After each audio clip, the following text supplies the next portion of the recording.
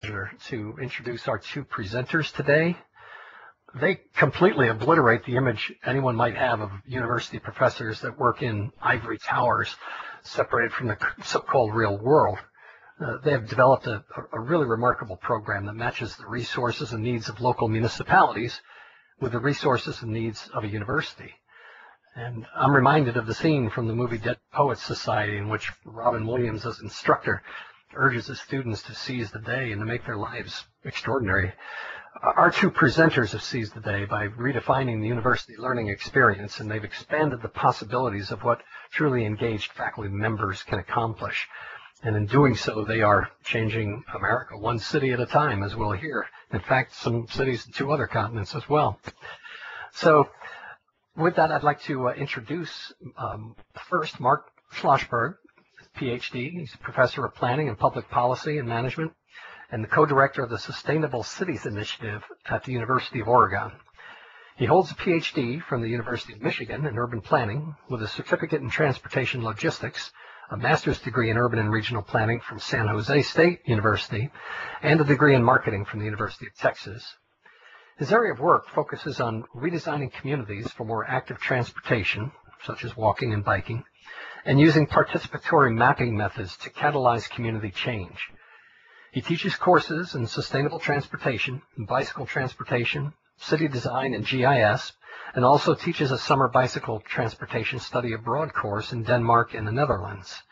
And in 2014, he released the book Rethinking Streets, an evidence-based guide to 25 complete street transformations to help communities and professionals repurpose their streets based on the evidence and experience of others. In 2009 and 10, Professor Schlossberg was awarded a Distinguished Fulbright Scholarship to the United Kingdom, where he focused on active travel to school issues. Prior to entering academia, Professor Schlossberg worked professionally in the nonprofit sector and served as a United States Peace Corps volunteer in Fiji. Our second presenter will be Nico Larco. He's an assistant professor of architecture at the University of Oregon and is a co-founder and co-director of the Sustainable Cities Initiative, a nationally and internationally awarded multi-disciplinary organization that focuses on sustainability issues as they relate to the built environment.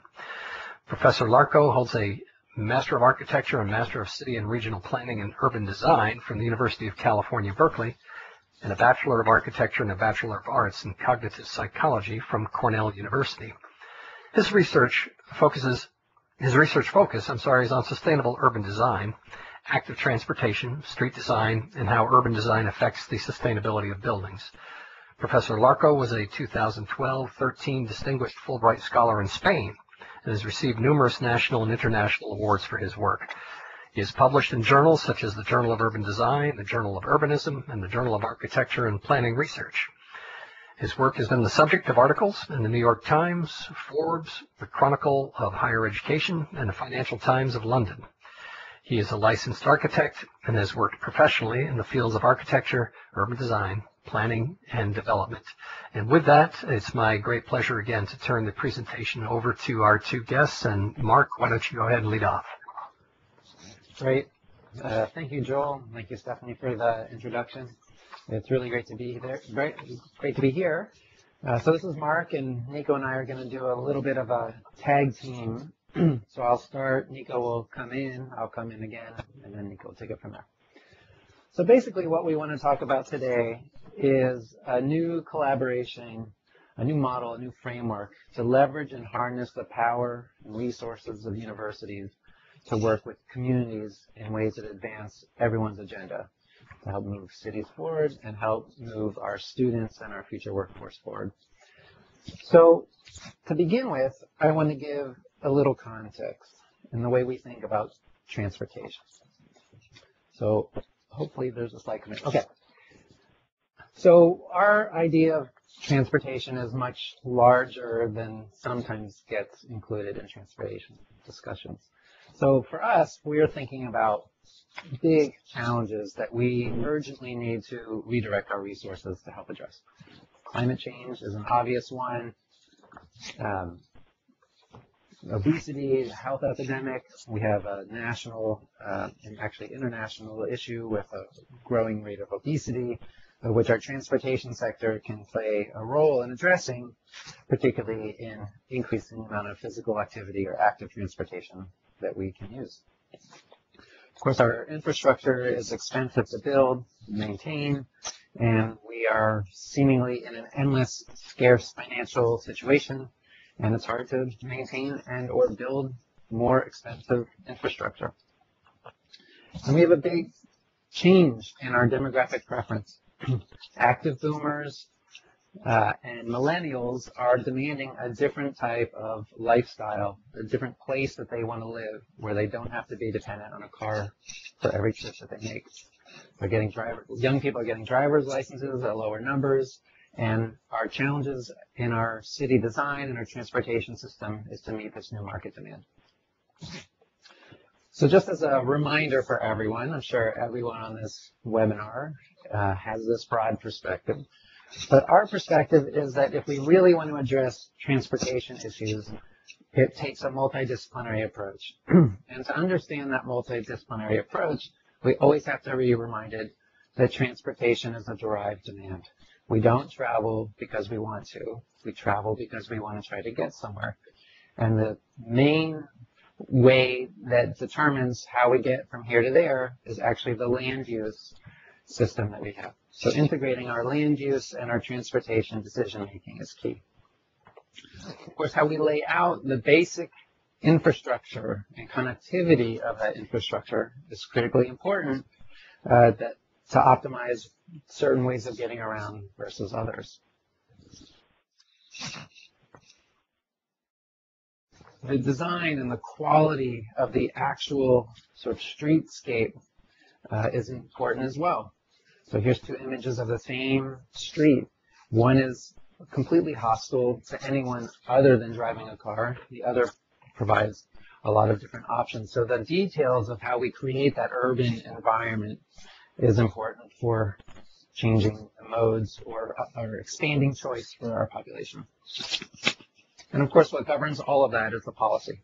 The pros and cons, the carrots and sticks, the incentives and disincentives all get started with the policies that we make, the local, state, regional, and federal level.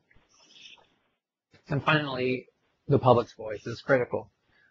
Sometimes it's really critical to move forward, and sometimes it's important to understand where the public is and where leadership needs to happen to help move the public forward in ways that maybe the public can't understand. So all of these domains we see as critical to moving our communities and our transportation systems forward. It's not just an engineering problem, it's not just a modeling problem, it's all of these domains. And so with that, that brings us to a model and a framework that we've created to help make this happen. I'll turn it over to Nico. Hello, great to be here, and thank you all for joining. So as Mark was saying, we have all these issues in cities. There's a whole bunch of challenges. We have budget challenges. We've got kind of sticky problems that we can't get around. Sometimes we have issues of bureaucracy that are kind of hard to have movement happen. And then we have these things called universities, which are places where part of our practice is to do research on cutting edge ideas, to understand what best practices are around the country, around the world, to try out new ideas, to think creatively. And we have this incredible base of students which are always coming up with new ideas and putting a whole lot of energy into this. And we thought, what a great opportunity to leverage the work that happens in universities to help cities with the work that's happening, with the problems that they've got, with the things that they're trying to overcome and succeed in. And it's a great opportunity for cities, on the one hand, if we could make this happen, because they're going to get all the benefits of working with a university. And it's a great opportunity for students, on the other hand, because they are going to be able to take advantage of learning how the world works outside of academia, outside of the ivory tower, and figure out how to be more effective agents of change. So the basic idea that we have, is what if we could connect existing university courses taught in their existing ways, things that already exist at the university, the regular courses, we're not adding new courses, to one city over an academic year to work on projects that the city has identified. So in some ways, this is very much like service learning or experiential learning or community engagement that you see in campuses all over the country, all over the world. These are classes working with a community. The major difference is the scale of what we're doing. Instead of just having a kind of a one-off with one course, trying to find some person who does this, and sometimes these classes are extremely effective, and sometimes they kind of act more like philanthropy when they're one-offs, where the city's kind of just says, oh, we'll help a student kind of sit in a class understand how things, how a project might really work. In this case, we're pointing somewhere between 25 and 35 courses across the entire range of disciplines in a university towards one city in one academic year. And that difference in scale and scope changes everything. So there's a certain amount of buzz and attention that happens on the side of the city. We have engagement by the mayor, the city council, the city manager, a number of different staff, obviously, who are working with this. And it also changes the kind of energy and buzz that's happening at the university level, which, all administration knows about what's happening. In one of our typical years, we'll have between 500 and 600 students who are working on these projects. And so that scale creates a certain opportunity for attention across disciplines, across departments, both on the university and on the city side, and really allows for impact and change. So what happens is we match up with city. We have an RFP process where cities apply, and we select a city, and then we find courses find projects that they're interested in, that they are identifying, things that they want to work on right now, and are having either trouble getting traction on them, or having trouble with just getting the manpower, the person power to make these projects work, as limited budgets and such. And we identify these projects, and then we find courses, match courses to these projects, and they work across those academic year. Now, what you see here, this is labeled as transportation disciplines, and that's exactly right. So, as Mark was saying, we strongly believe that transportation, if we're going to deal with sustainability issues, and we're going to deal with transportation sustainability issues, we can't work across any single discipline. This has to be a multidisciplinary approach to this. So these are all the disciplines that we work with in a typical year, and you can see that some of them are more built environment and might be more easily attached to transportation. But there's a whole range of other disciplines that are also working on these projects. Can be talking about the regulatory issues, can be talking about some of the outreach that might need to happen to put some of these transportation practices into practice themselves. A whole range of different pieces that plug into this. And these are all, these are disciplines that we have at the university. But there's, every university has a different range of these projects, and so, or disciplines. So there's a whole range of work that can happen depending on what exists at your own university. So in a typical year, we'll have something around 16 projects that the city has identified. That usually translates into something between 25 and 35 courses, because many projects will have more than one discipline or more than one course attached to it. Somewhere between 500 and 600 students, which translates to about 80,000 hours of work. It's a tremendous amount of work that's happening, just person hours in this. These are not, cities are often very excited about that number. These are not necessarily consultant hours, but they are hours that can generate a whole lot of ideas and a whole lot of really fantastic product for them. We worked in 11, actually now 12 disciplines across 2 universities. We've also worked with PSU, which is about 2 hours away from us. And we're now actually in 4 different municipalities and 7 different city departments. So it's really a huge kind of effort within this one single city. Nico, this is Joel. I just wanted to mention to you and Mark, we're having some sort of scratching noises in the background, which could be something completely mechanical and technical, but just wanted to make sure there were no shuffling of papers or other kind of noises or writing with pencils at your end. Okay? Okay. Thanks. Sure. So the other thing is that the cities that we worked with have not been our home city. So you can see the star, the flagship of University of Oregon is in in Eugene, Oregon. And we worked with Gresham, which is the dot far to the north, which is a suburb of Portland. It's about a little over 2 hours away. We worked with Salem, which is the next dot down, which is the state capital, about an hour away. Springfield, which is a sister city to Eugene, so about 15 minutes away. And then this last year we worked with Medford, which is 2.5 hours south of us.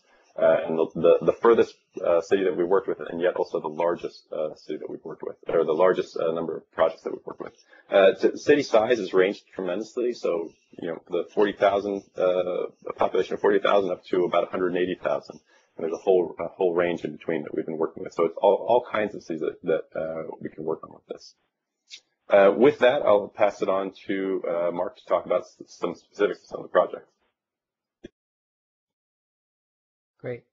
So it's really important to understand that one of the ways that this model is different than what a lot of universities do when working with communities is that we're not restricted to the city within which our university is, and we're working across a whole ton of disciplines. So I'm just going to go through a few of the typical projects. The projects themselves are not important for the webinar today. What we're really trying to emphasize is that there's a different model to harness the resources of universities and the needs of communities to work together to solve problems and educate the next generation of our transportation workforce. So, but there's projects.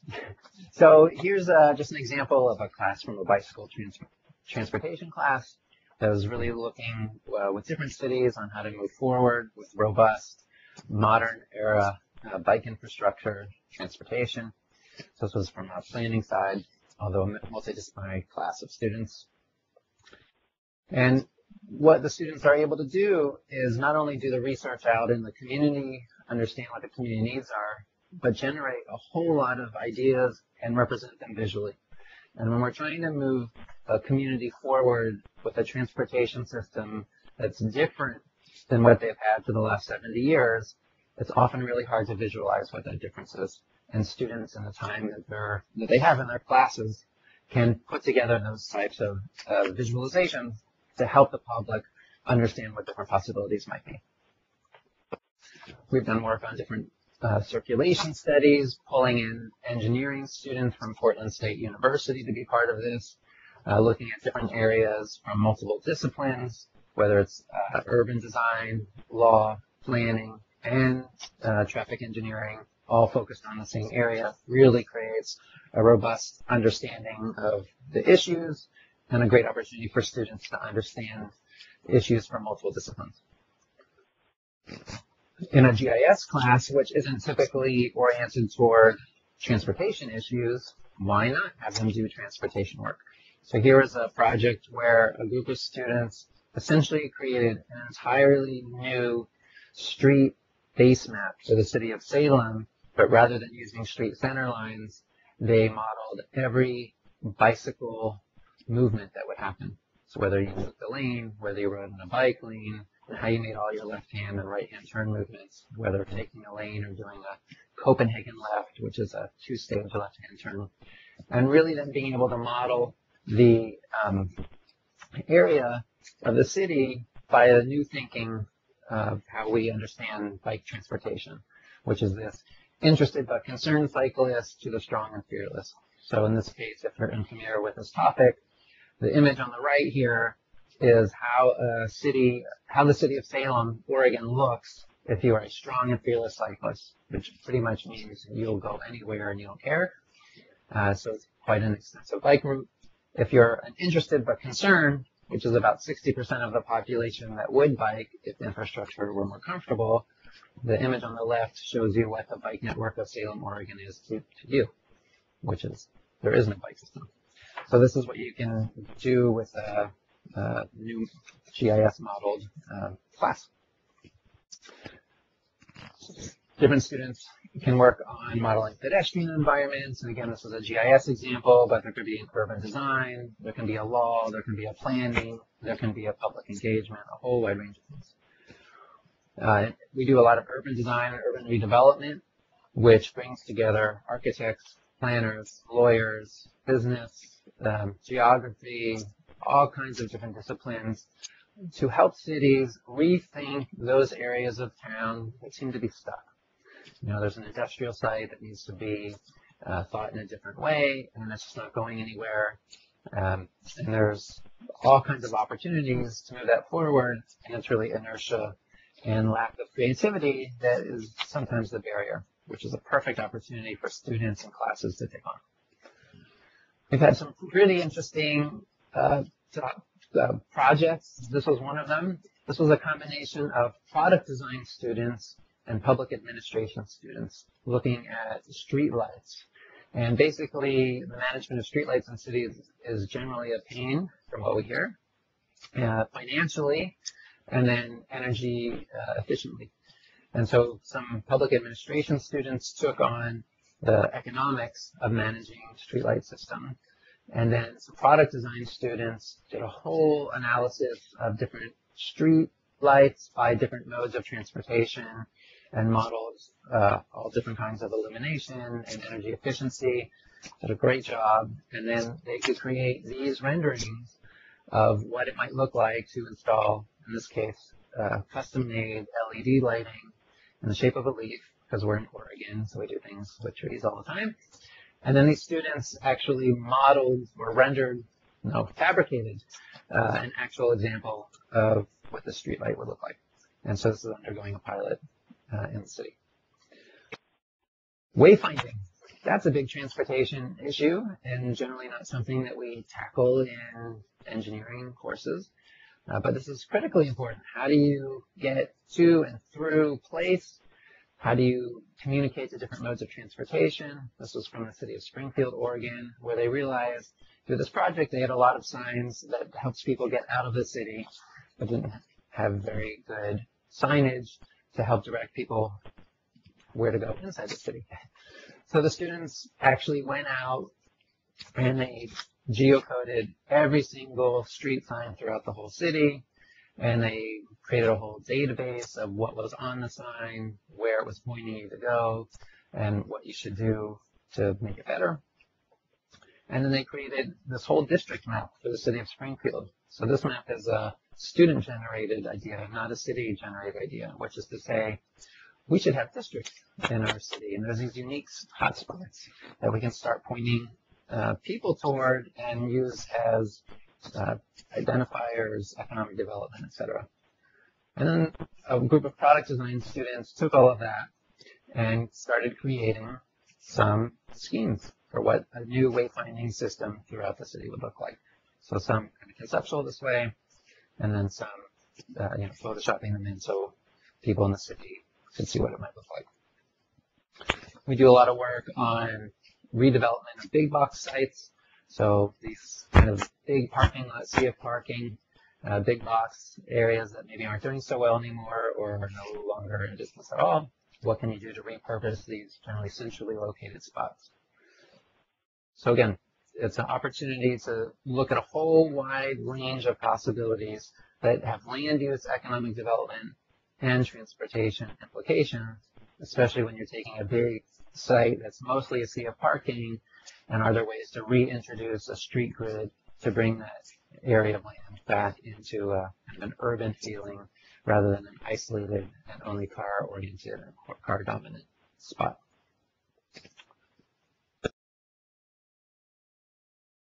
There is been work through landscape architecture to relook at old industrial sites, to rebring them in to parkland, to create great paths and urban uses or recreational uses. So this is a site that was an old industrial site that's in the middle of a river, and there's a big plan to create a whole recreational network on how to reclaim some old industrial land into a robust urban park. Again, there's a transportation element when we think about bike paths and recreation and so forth. So there's other disciplines that are involved that don't get sexy images as part of their disciplinary work generally. So the law school has been engaged a lot, taken on projects like looking at system development charges in cities and what you can do with those, to generate different outcomes than have been done in the past, or help the city meet different types of transportation goals than they've been doing in the past. We've used classes on statistics, which don't have to have any transportation element inherent in how they're taught. They're just hungry for a data set and a problem to solve. And we know that cities are data generators and don't have necessarily the time and capacity to answer all the questions they want. That's a fantastic opportunity to match. Journalism does a lot of community engagement work. This is what they do. They also can develop histories of issues in a community. So, for example, what is the public interested in terms of funding new transit initiative, a new ballot measure, tell the history of transit in the community, and understand and develop ways to develop a campaign that might lead to a ballot initiative. We've engaged the business school on a variety of different projects. One was on industrial ecology, which is looking at the waste outputs of one industry as inputs into another. And in this case, in the city of Salem, the work that the students came up with is generating or saving the city of Salem $1 million a year if they put the student recommendations into practice, and significantly reducing transportation usage because industrial waste had been transported from Salem to Portland, and now it's all being taken care of inside of Salem. So there's a significant amount of transportation or VNT reduction. We've engaged the economics department, and they will do cost benefit on anything. So they look at the land value impacts of bus rapid transit, the land value impacts of street improvements. There's all kinds of opportunities there. And geography. They love doing stuff with GIS. And so there's all kinds of transportation opportunities to engage different geography classes. And there's more, but I don't want to do everything. So we want to get into talking about, like, all right, so what are the impacts of all this? It sounds all good, big scale, so what are the impacts? So I'll let Nico jump in here.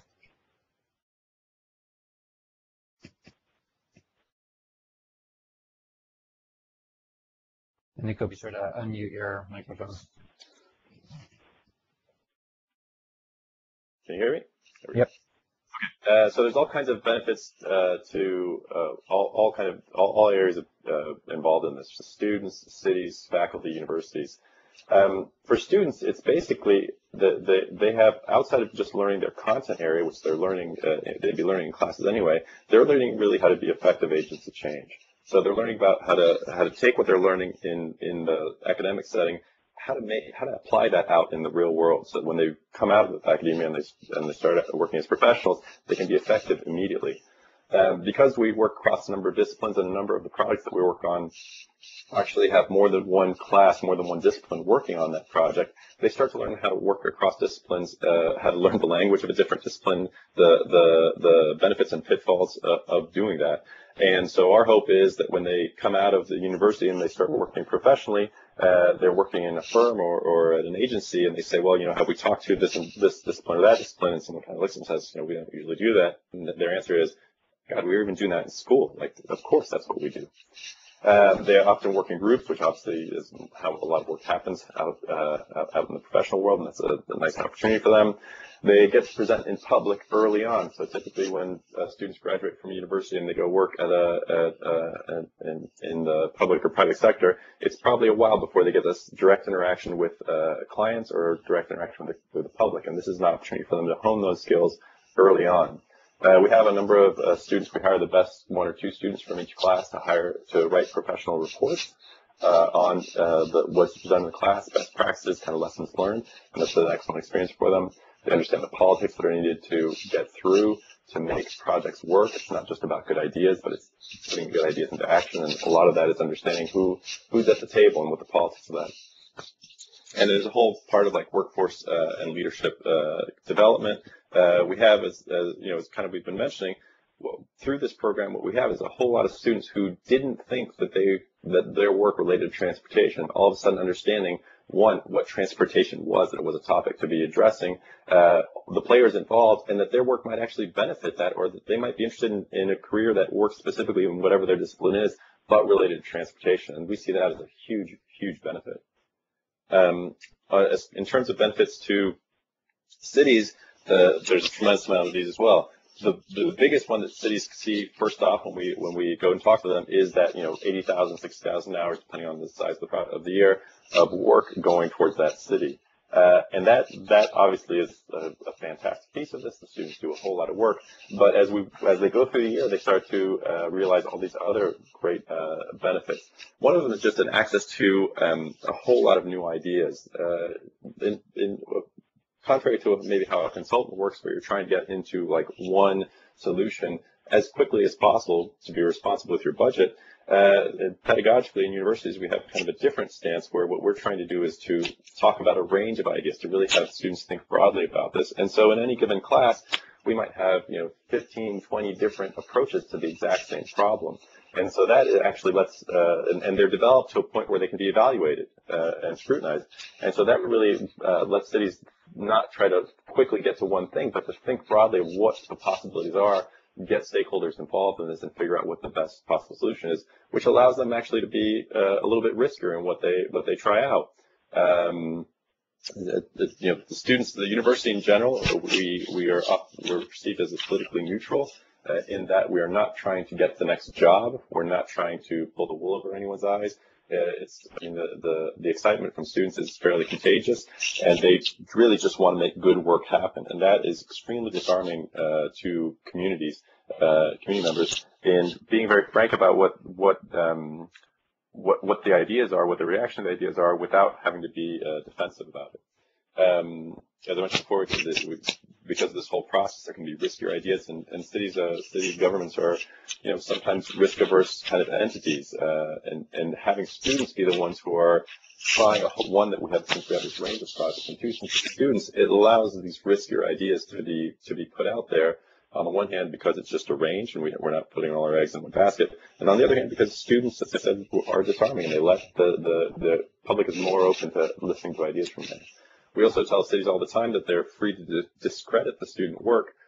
We hope they don't do that with all the work, but that gives us the opportunity to try things that are a little bit outside of the box. If it turns out that those are a little bit too far outside of the box, then the city can say, oh, these are students, isn't this interesting? They're like trying things out.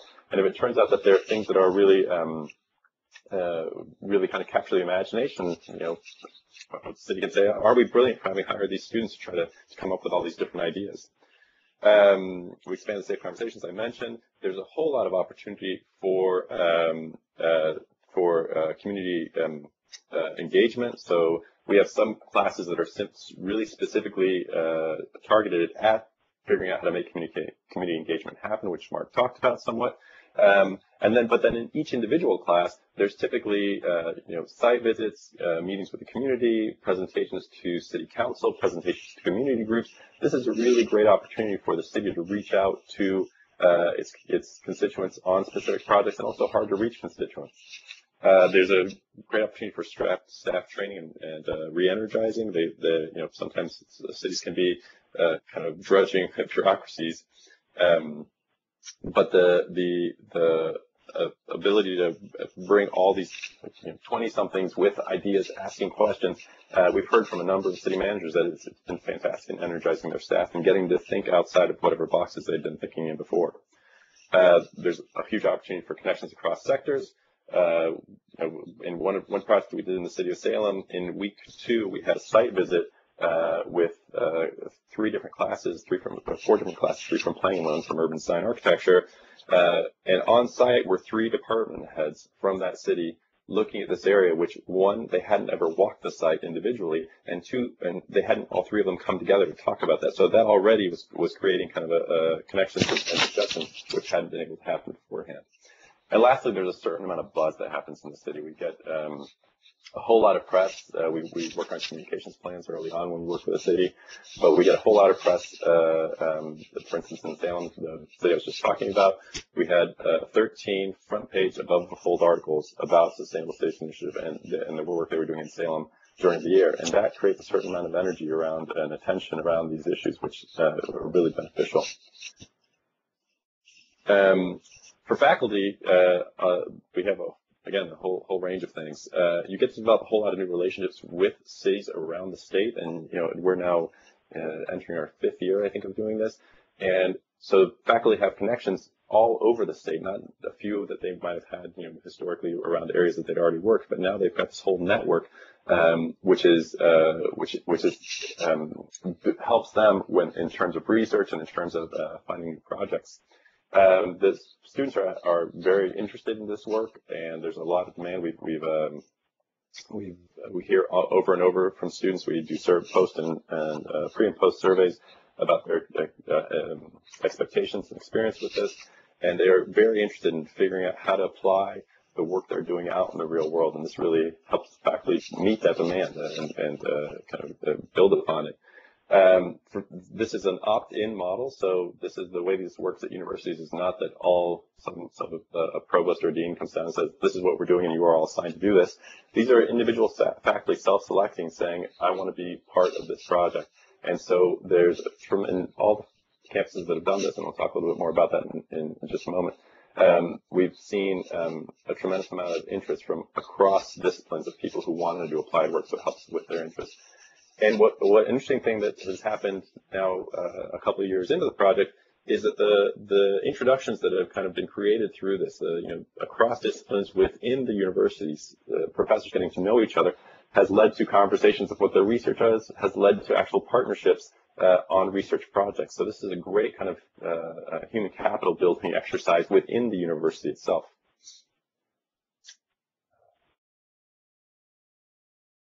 As far as universities, the buzzword these days seems to be doing things across disciplinaries.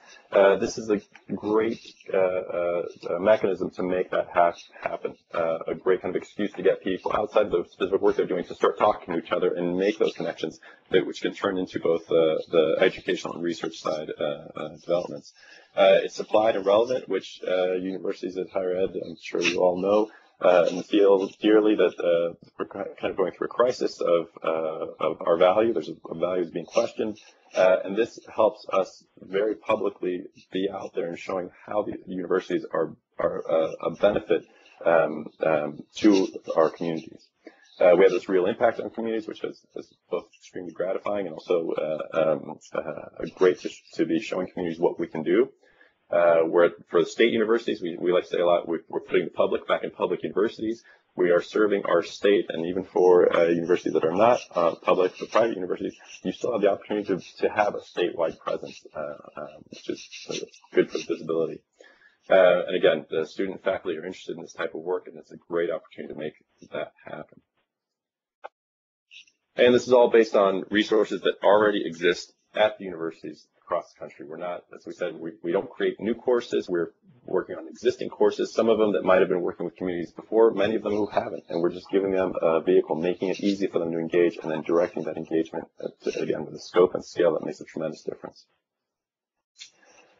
So as I said before, there's often a lot of press that happens. So we've been in a lot of local papers.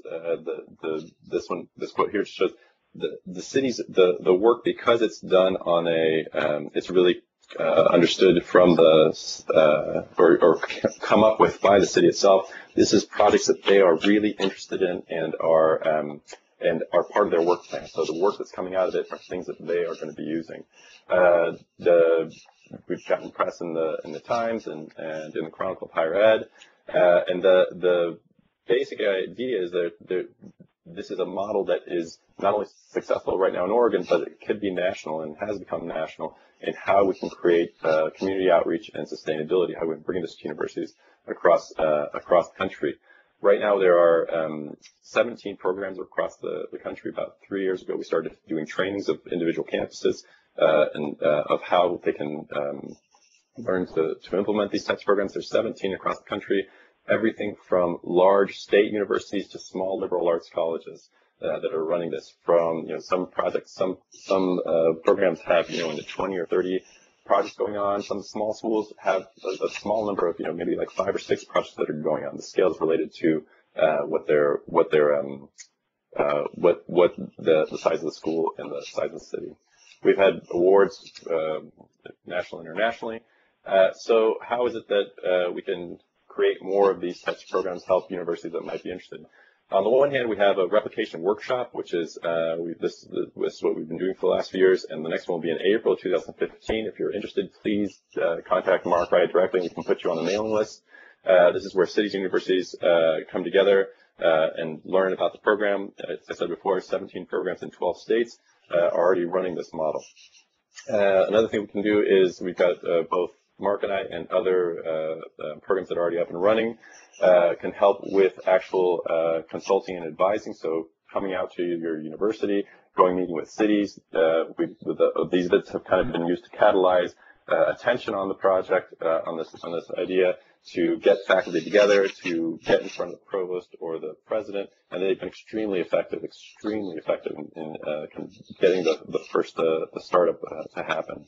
And then the last thing is that we're developing a national network that we just started this last year. We have our first kind of directed meeting happening in November of universities that have these programs up and running. This is an opportunity for peer-to-peer learning between different schools to figure out how best to do this, and for resource sharing of best practices and such.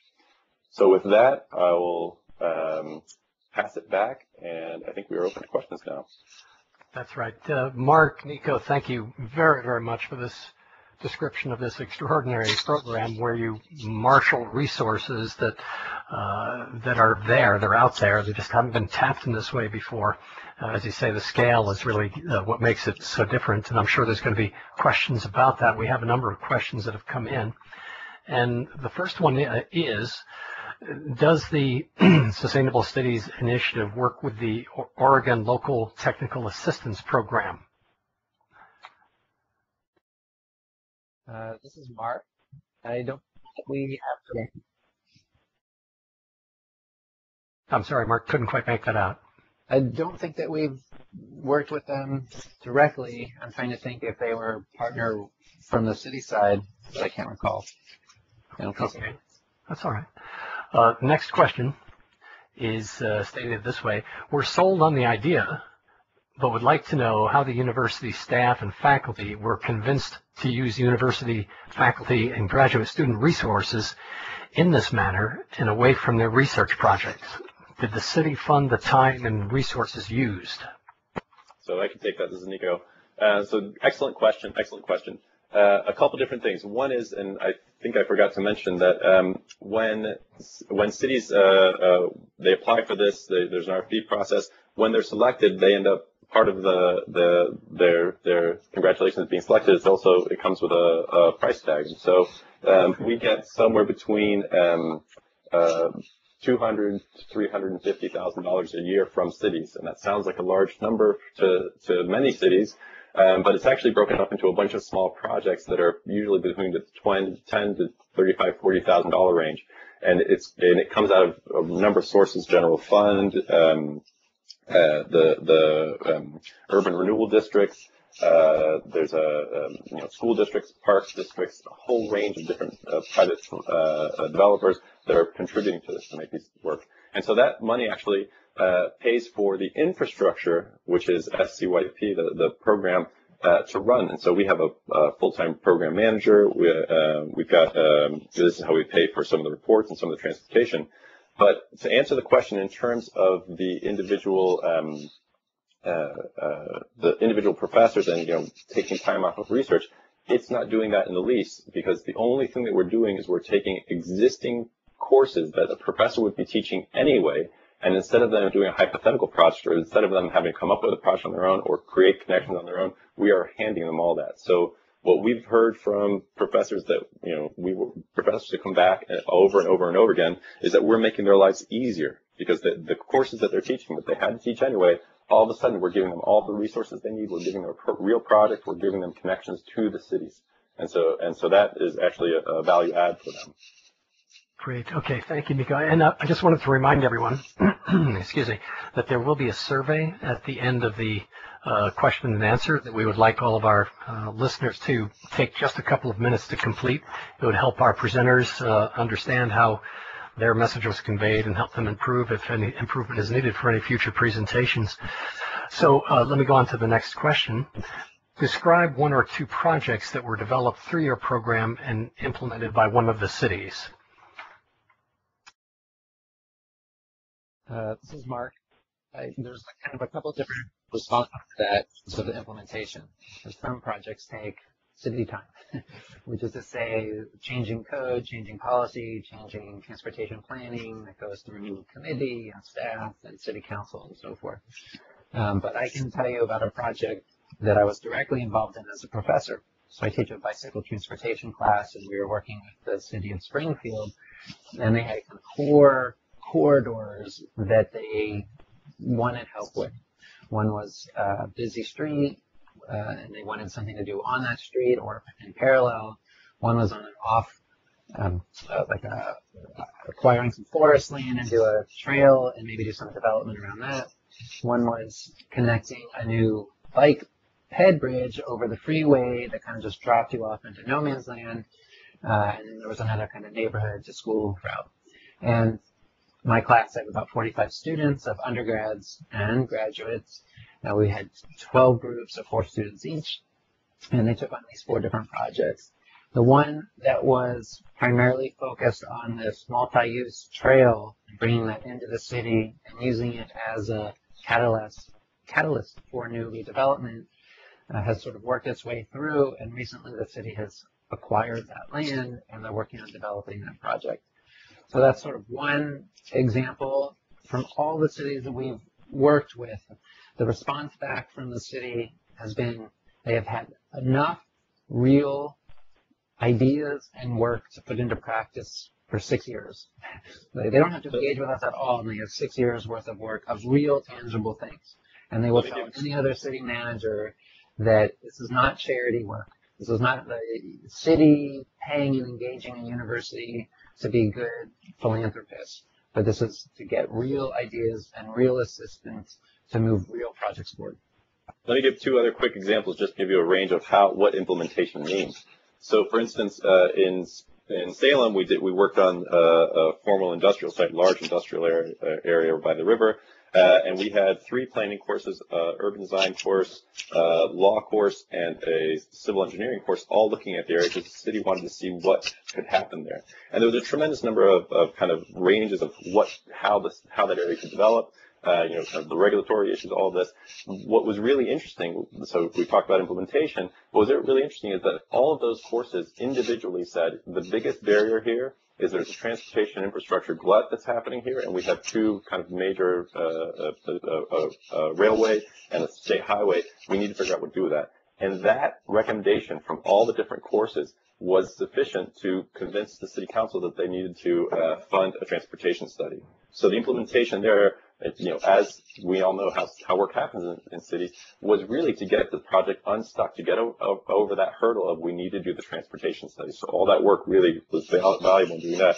Another example is the project that Mark showed, the big box redevelopment, large 11-acre site, I think, with 2 former big box stores. That has actually, the students looked at a whole bunch of different options, of which all of them said, well, what if we added more streets here and made accessibility happen, and didn't have these seas of parking? And those proposals have actually been used by the developer to court different potential tenants. And that site is actually in the process of changing from this large kind of nameless sea of parking to this block structure with individual streets. So implementation in the works. Okay, great. You mentioned you've talked to a number of universities, gone around and explained the program. And a question here is, if anyone has said, no, we're not going to pursue it, what are some of the reasons you get from universities regarding why they can't do this, and how do you address those issues? So it's vibration, and the main thing to get something going is to have the right catalyst inside of the university who has maybe permission, maybe not permission, but enough kind of smarts and energy to put this thing forward. And so for all the universities that we've talked with, some are more quickly well-positioned in that regard to move forward. We haven't talked to anyone who has come around after our training and said this is not a good idea for our institution. It's just a matter of taking the time to build the resources and the support. And so for those universities where there's a champion, but still lacking a little bit of the internal support. It's where when we make a site visit, we can really help them get over that hump. Mm-hmm. And do you have a list of the universities that are participating in the program? We don't have it publicly listed, but I can run through them. So the University of Tennessee is launching right now, the University of Minnesota, University of Iowa, San Diego State, Texas A&M, University of Texas, Earlham College in Indiana, Penn State, did I say that? University of Connecticut, University of Maryland, the College of New Jersey, and there's a few others that I'm not thinking about. Okay. A question here is to ask to describe the infrastructure needed on university campus to support this cross-disciplinary effort and the partnership with the city. I think you mentioned you have a manager, but as you say, the scale is large, crosses all kinds of disciplines. How do you keep it organized? Who's the leader? Give us a little bit more of a sense of the detail. So there's, we have, this is Nico, we've got one program manager, and that is really the most important piece of the infrastructure. They're the person who is working on budgets, making contracts go through, figuring out, putting out fires if that needs to happen, making the connections between the classes and the city, the individual city projects. That is the largest piece of the infrastructure. There's also the faculty, so Mark and I do a good amount of work in helping kind of shepherd these projects along, developing the relationships with the cities. We have a grants administrator who works on the budget side of this and on the accounting side of this, and this is a small piece of much larger chunk of work that we do. And then we have, as far as people who put work into this, is the student workers, the people from students from the classes who are hired to write the individual reports, and they're paid for that. But really, the main, and I should say this is after 5 years of work that we've developed this. In the first year, and most programs in the first year have either a faculty person who's given a little bit of time to run the program, or because it doesn't always start this big, obviously. Or a half-time program manager position, which is ideal to do something like that. Okay, we're just about out of time. Again, I would like to remind our people who are participating in the webinar to please take just a couple of minutes to complete the survey. In the meantime, for those who would still like to have a little bit more information, there is a question about what do you recommend as the first steps to get started?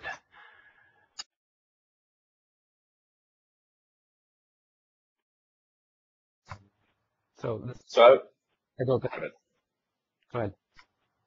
So the first steps really, I think, is I would say one, we invite you to find out more. If you look at our website, sci.uoregon.edu, there's a whole section on SCYP. You can take a look at more information about the program. There's a couple articles, actually, the New York Times and the Chronicle article, which are very good about explaining the program really succinctly.